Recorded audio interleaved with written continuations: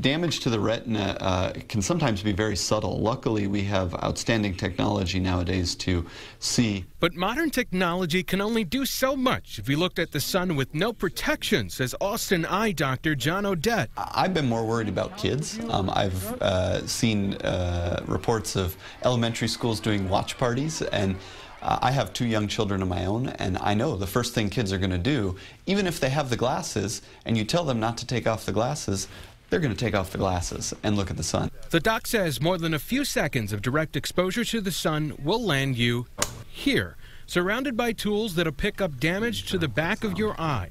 You could be seeing black spots, or parts of your vision could be missing completely. The reality is a lot of the damage that occurs can be permanent, but there can be some acute things that can be aided or repaired if we catch them early enough.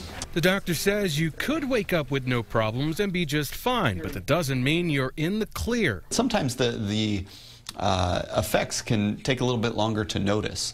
So even if you notice a problem a week from now or 2 weeks from now, it gets seen rather quickly. Bottom line, if something seems wrong, Odette says don't waste time. Get checked.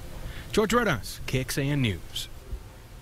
Well, the doctor says another simple, free way to see if your eyes are damaged is a test. He says a simple Google search of the term Amsler grid test. When you do that, the term will bring up a grid. You'll see some distortion if you hurt yourself.